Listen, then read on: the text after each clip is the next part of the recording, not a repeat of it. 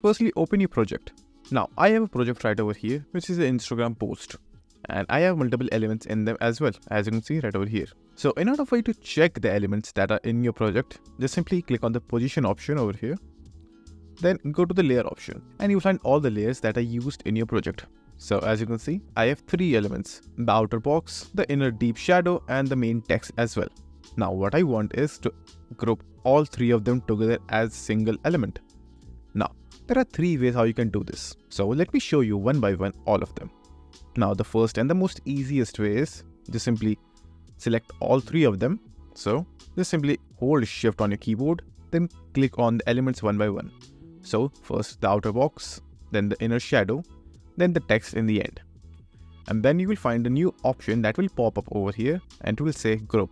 Click on that option and now your layers will be grouped. So if you move them around, they are moving together, as you can see right over here. Now to ungroup them, again click on ungroup, and every single layer is now individual, as you can see over here. Now let me show you the second method. Again, hold shift and select all 3 layers. Then click on the 3 dots right over here. And then you will find the option of group. Click on that and again all the 3 elements will be grouped, as you can see right over here. You can also rotate and increase the size also, and all the 3 layers will be affected at once, as you can see right over here. Now the last and the final way of grouping elements in Canva is, again, highlight all the layers, then press Ctrl and G on your keyboard, and that will again group all of your elements, as you can see right over here. Now I've showed you how to do this on Windows or Mac.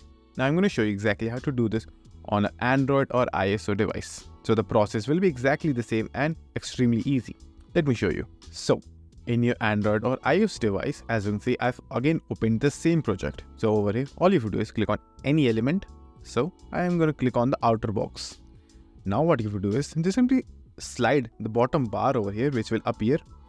So just simply slide that till the very end and you will find the option of more.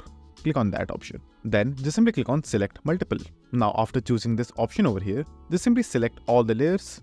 So in my case, it's 3 layers. In your case, there might be multiple. Now just simply select all of them. So as you can see over here, all of my layers are selected. Now just simply click on this X option and now a group option will appear right over here. So again, as we did in the desktop version, just simply click on group and the elements will be grouped. You can also find the exact option right over here in the bottom menu too.